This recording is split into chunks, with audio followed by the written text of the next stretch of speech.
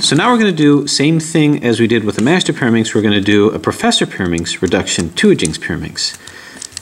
Just to show that it just takes a little bit more time, but it's still the same thing. The difference now with this is we actually have to do center reduction. Center reduction is easy. We've got the centerpiece here, and we simply put these into position. So if we were to do the yellow one, let's rotate this here, put the yellow one in, bang. Find the other yellow one, which is somewhere here, it's right here. Move this in, boom, so that's in. We can do this one here, blue, just match it up. Find the other blue here, turn this, it's not going to affect your previous center, and just move it in. And now we've got this one. We're down to the last two. The last two is easy. We want to move this in, so let's move this to a point where, because when we move this in, it's going to bat this one out, right? So whatever I move in, I've got to move back. So I'm first going to move this into a place where this is already, where this is the same color, it's equivalent. So move this in, bring this in line to take the other green, and then move it back. So there you have center reduction. Easy stuff, right? Okay. Put this up over here. Okay, now for edge reduction, first thing we're going to do is we want to coordinate the puzzle. So what I'm going to do is put in all of my put in all of my edges here, because I don't want to turn them. Right now the centers are fixed. So I want to make sure that these are coordinated correctly so that when I put these in, I'm not affecting the centers. Okay, so same kind of thing. You can see that this red and blue is already matched up to here, so I'm going to find the other red and blue, and that is right over, oh, did I miss it? Yeah, right over here. Okay, so I can turn this any way I want, it's not going to affect my center. And I need to move this to here, yeah, so this will come into here. Now bear in mind, I'm going to do the same thing. I'm going to just get 3. Now, unlike the master version, I can't just move it in because my centers didn't get reduced. This one did. So I'm going to have to do the whole moving it in and then exchanging it with this piece over here. Bear in mind that whatever I bump out over here, this green and red, it's going to exchange with this. And this green and red is going to come in this way, so the red is going to be on top. I like to get this green on top. I've got this green and red here, so let me roll this around. So now this will end up here, but this green is going to be on top. So this will end up here, so this green and red can match with this. So it's a way of sort of doing both at the same time. Move it in, so this is reduced. Then I'm going to go down, down, up, and then move it back. Boom. I did bring this in over here, but let's go to the one that I reduced, or started my reduction, which is right here. Now my suggestion is reduce the entire edge, do it in its entirety. So where's another red and blue? I should be able to pretty easily find it right over here. So this rolls into here, nope, the other way, so let's turn it the other way. Now this is easy because I'm not going to get into any of these centers, I'll just move it in here, bang. The other red and blue right here, boom. So now this whole thing is reduced. Let's go to the one that I started to reduce over here, and we'll keep going on with that. So here's the other green and blue here.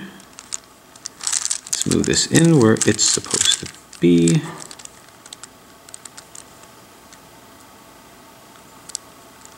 Green and blue right here. We've got to turn this upside down.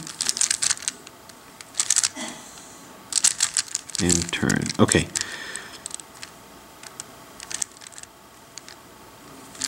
All right, so this will come into here. It's going to bump out a green and orange. We might as well set up another green and orange. We've got one here, and it will be the green one that'll be on top. This color will end up over here to match up with this.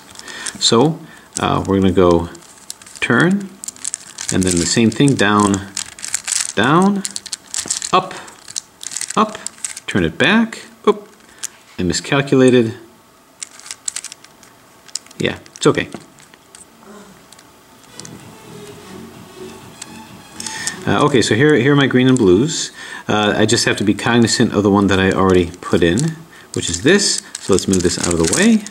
Then I can just, well, this is wrong, so let's find the right one, which is this one. Okay, this is out of the way. Bump this into here. And we just got to turn this around. And then I can move it in. And it's easier to keep track of two, so this one has to bump out of the way. Boom. Okay, so now I've got two that are completely reduced. Let's do one more. Here's a green and red. Let's find the other green and red, which is right over. What I like about these is there's not a whole lot of searching around for these pieces. Right over here, green and red.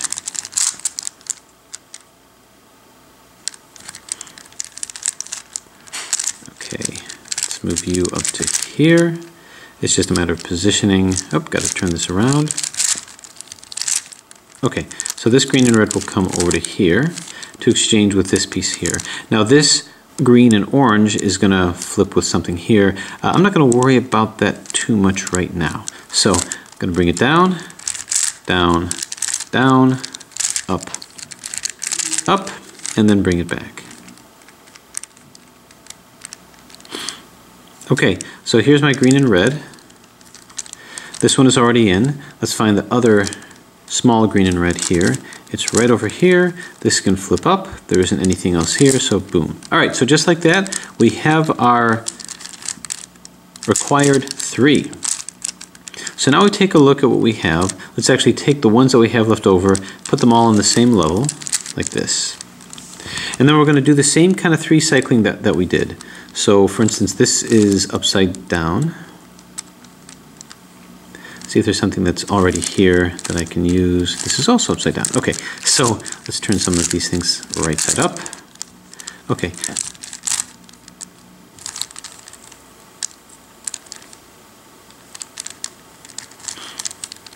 Let's see. Yellow, and I think that's going to come into here. So let's go like this.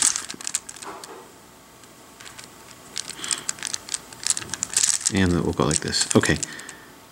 Nope. Let's turn this upside down again. Okay, so this will come over to here. This green and yellow will match up with whatever is here. But it's not going to really matter because the other green and yellow is here. So we're going to move this down, then go down, down, up, up, and then move it up. Okay, this is the other one that we're looking at. So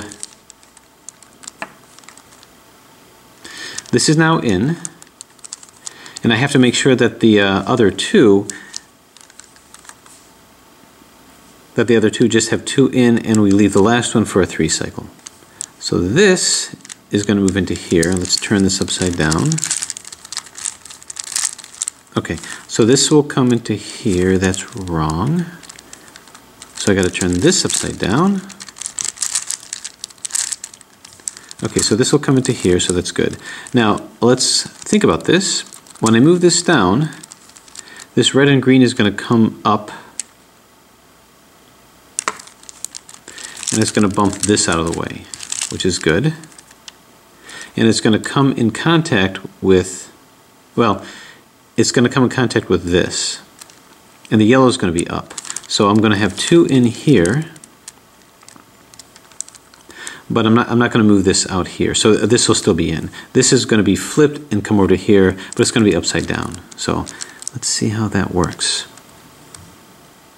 As a matter of fact, maybe what I want to do instead is do this one. Yeah, let's do this one because I can foresee that being an issue with the last 2. So, okay, if I put this in, I got to make sure that I don't solve this entire one, and none of this is solved here. So that's okay. This blue and yellow will mix with any of these. I kind of want to move it out of this position, this here. So I'm going to turn this guy upside down to move this away from here. So down, turn down, down, up, up, and up. Okay, so, and this comes up over here. So I've got 2 in, 1 out, 2 in, 1 out, and I've got all in, but it's upside down. So what I'm going to do about this is I have to I have to just get this out. So if I move this to here, this is about to be solved. So this is actually not what we want. So what we're going to want to do is, when this comes in, I'd like this to be moving. So let's move these two to the back.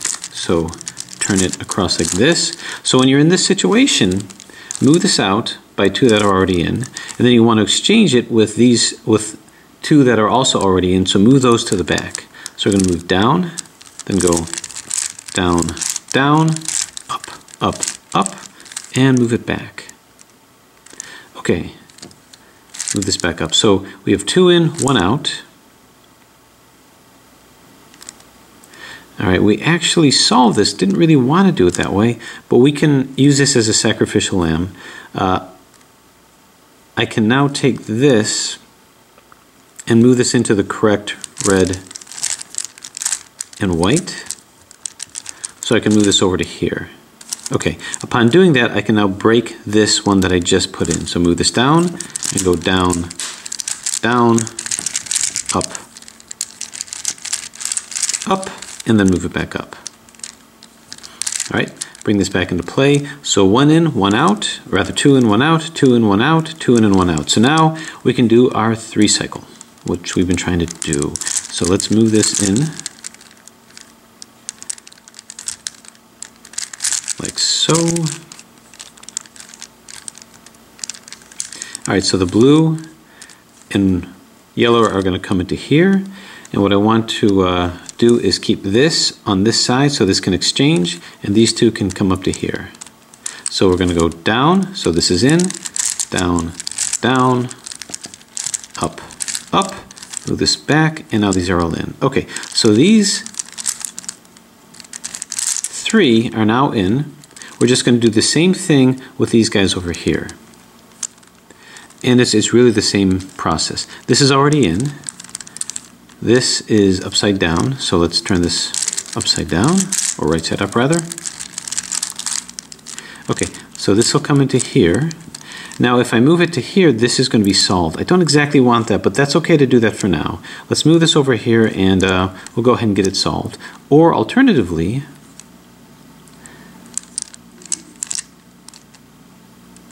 I can move this guy in. Let's turn both of these upside down. And now I can move this guy to here and it'll be in. And then this will move to here. Yeah, okay. So this will all be in. This will participate in the algorithm. This will move to here and knock this out. And this will be in, but this won't be in yet. Okay, so move it in. Then we go down, down, up, up, and then move it back. Okay, we've got 1, 2, 3, 4 in, 1 out, 4 in, 1 out, and 4 in and 1 out, so we can easily do our 3 cycle. Let's go ahead and move this in like this.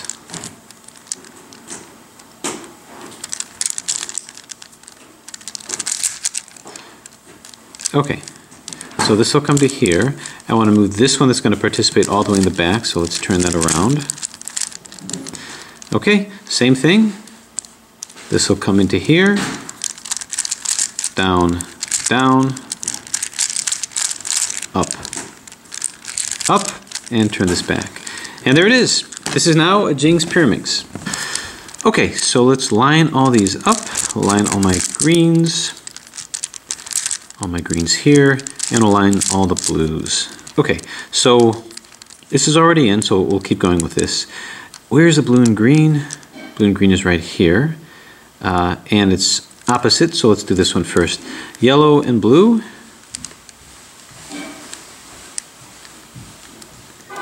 Orange and green rather, is right here. So we're gonna go up, move it in through here, up, and then across, and then down, and then back. So that gets that in.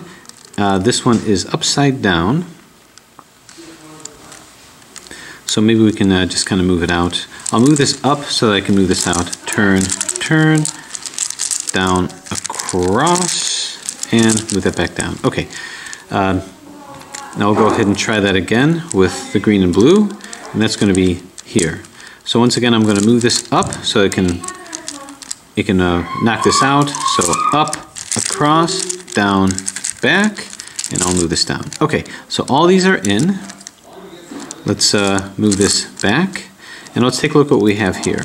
So we have any that's rotated. This is rotated correctly, and it's not in the right place, so that's what we want. So we hold this here. We hold the one that is not in, the two that are not in actually, and we go down, down, up, up, and that should get all of our edges. We have our centers here, and we don't have parity. We could have had parity, and if we did have parity, that parity would have been here. It would have been the same thing. So we just do 1, 1, 1, 1, R, U, R, I, U, I. That's 2, and 3 times R, U, R, I, U, I. Whoop! It tried to get away, tried to escape. See that? Okay, so you can see it wasn't much more difficult than the Master Pyraminx, but let's try our hand at the Royal Pyraminx. Because if you can do this the same way, then no other form of Pyraminx should worry you.